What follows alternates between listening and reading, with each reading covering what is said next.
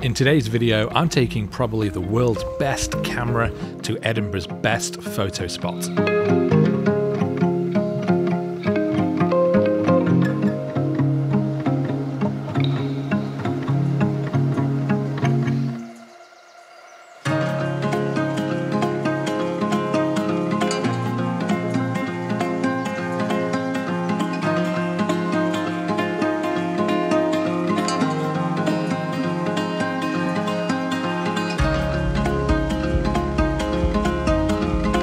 So I'm up here on Calton Hill, and as you might be able to hear, it is a bit windy this morning.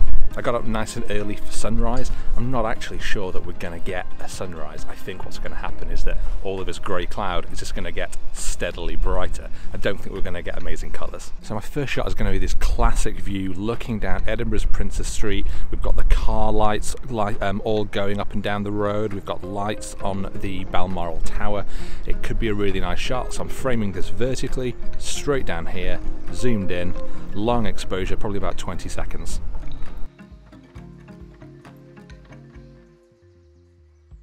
Late last night, I took delivery of this. And this is the Phase One IQ4. It is a 150 megapixel medium format camera. This whole system, including this lens, cost somewhere around £60,000, $60,000, about £60,000, I think. It is an incredible piece of kit, so there was no way I wasn't going to get up first thing in the morning and come out and try and get at least one photo with it. I actually got this camera for a feature that I'm doing for CNET. This isn't one I've just decided to get hold of or, God forbid, buy, because this would be absolutely overkill for 99% of the photography I do, as would be the case for most people, to be honest. Now, I am still a big believer in gear not making the shot. You do not need a camera like this to come and get a great photo up here, but I've got it anyway, so of course I'm going to bring something like this out and have a play with it. This is absolutely one of the best views in the city. In fact, for me it is the best view, because you get this great view straight down Princes Street, you get the castle, you get all of this great 360 panoramic view, Arthur's Seat over here. Then you go around and we've got all of this, you've got views out to Leith and the coast that way. It's such a beautiful place to come with any camera. There is, just up here, the tiniest sliver of colour, of pink in that sky. Maybe that's going to spread and give me something a bit more interesting going on. Because that is the interesting thing, isn't it? You can bring a £60,000 camera, you can bring the best camera in the world to what would normally be an absolutely stunning location, but if you still don't have the conditions, then you're not going to get a great shot. You are not going to get world standard shots, even if you've got a world standard camera. Now that could be frustrating, but it is one of the reasons why I love photography, particularly landscape photography, because you can return to these scenes again and again, and every time you can get something different just because of what the weather is doing.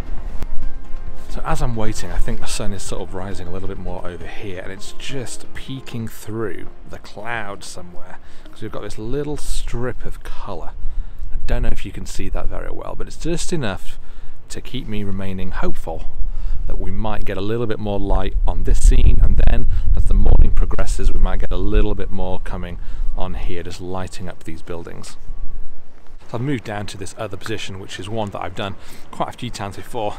I love this view of the city. We've got the Balmoral Tower, we've got the castle, but I also love this orange building here, and with the right composition you can frame it really nicely with these bushes. So you can just about see the composition I've got here, this orange flash of orange here, and this great view looking towards the tower and the castle. But as you can see, we've still got no real colour or light hitting the building. We've got this kind of bright sky going on over here, but the rest of the scene is pretty flat and lifeless, I suppose. So I'm really hoping that now this sun is just peeking up over here, a little bit of light here, a little bit of colour coming through, that if that cloud breaks just a bit, we're going to get some lovely beams coming across, and that is what I've been waiting for, just those beams to come through and just start lighting up the city. And thankfully I didn't have long to wait before I actually got some decent colours in that sky.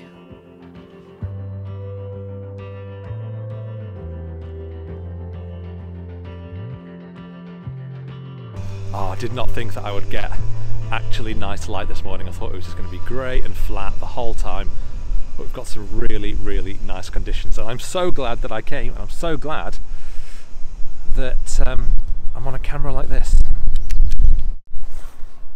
I think this light might be getting even better. You can see it's peeking through these clouds here, lighting up down there, lighting up these buildings.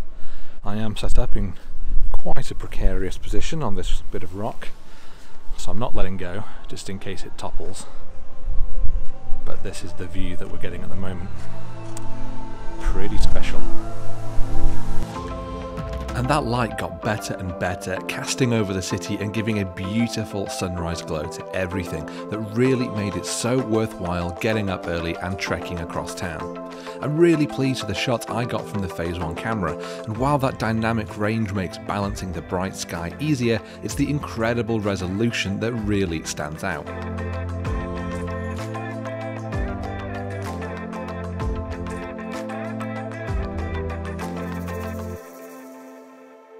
Down at street level, I snagged a nice couple of shots looking down Princes Street,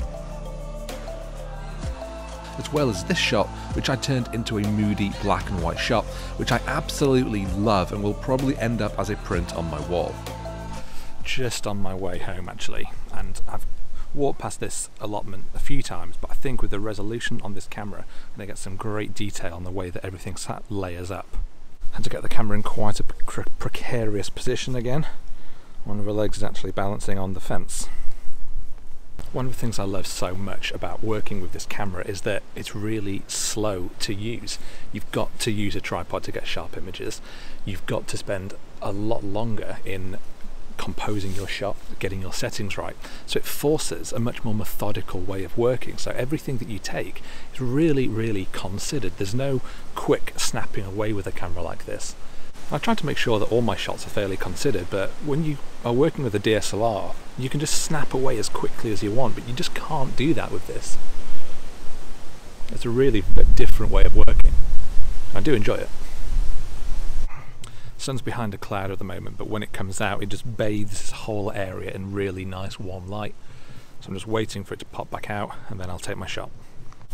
And of course, as you can see, I've got this really high up on the centre column, so I can shoot over this fence. And I think the sun's coming out now. Mirror up. And there's my shot.